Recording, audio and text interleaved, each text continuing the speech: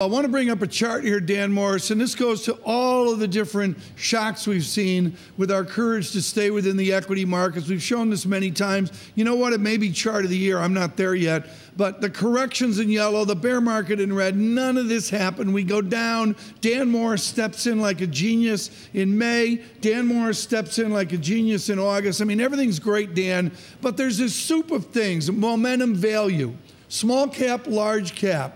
And also the idea of just staying with those 30 big names. What does BNP Paribas suggest? Do I still buy U.S. large cap?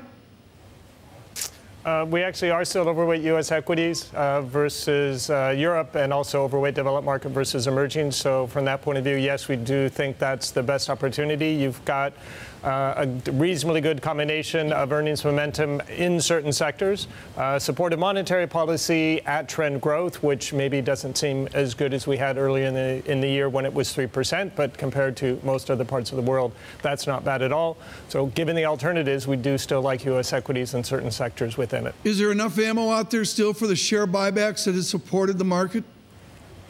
Well, to be honest, it's been one of the concerns so far this year. If you do look at the earnings revision trend, a lot of the gains that you have had in EPS, and again, they haven't been particularly strong, but a lot of it has come from a reduction in share count. So companies are reducing shares in order to boost EPS because you don't have the underlying earnings momentum that you would like to see. So without question, that is a concern.